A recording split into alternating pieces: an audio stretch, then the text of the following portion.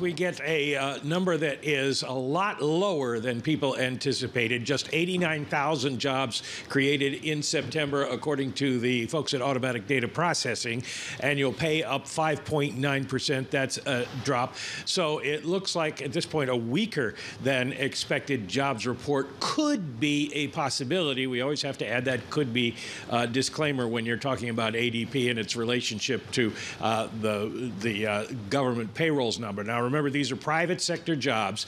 By industry sector, goods producing 8,000 jobs. Manufacturing, ADP says, loses 12,000 jobs. Construction gains 16,000. And only 81,000 jobs in service providers. Leisure and hospitality leads that with 92,000. But we see 32,000 in professional and business services decline. Now, remember, yesterday we got that JOLTS report that showed a big rise in job openings in August for professional and business services. So there are some disjointed data going around here. One last thing, the change in establishment size, small businesses, 95,000 additional jobs. Large businesses lose 83,000 jobs. Pay growth slowed.